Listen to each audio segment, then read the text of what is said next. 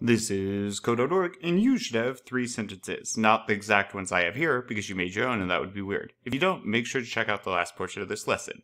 Use paragraph tags. The P tag, this one and this one, the P tags or paragraph tags, in start and end tags are placed around the text to indicate that it is the start of a paragraph, and then placing text between paragraph start and end tags lets the computer know that it should be treated differently, often just spacing it out from other text. Yeah, it's almost just a line break. Remember, there's helpful hints. How is a paragraph element? What is a paragraph element? Boom and boom. And how can I do multiples? Look how it's shown us here. So these are super helpful tips. Pay attention to those. Now, do this. Place text you just wrote inside at least 2 separate paragraph tags surrounding it with P tags. Now you might think, but we have 3 sentences. Yeah, but a paragraph could be 1 sentence, it could be 3 sentences, it could be 2 sentences and 1 sentence. So it's kind of up to you. Now when thinking about paragraph tags, notice how this is the start of a body tag and this is the close. This backslash.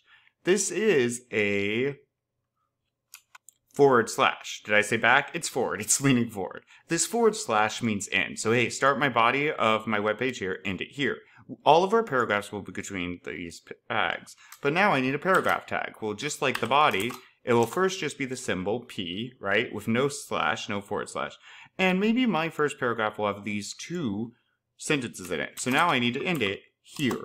Now, especially starting out, it's really nice to keep it on separate lines so you can see what's going on. Notice what it does over here. You might have to hit refresh and save, but suddenly, boom, this is on a separate line than this. And if I go back, it no longer is. So that's what's telling the computer to break those out. And now, maybe I'll do this again. Now this isn't going to have as much of a visual difference because we've already separated it out with 1 paragraph tag.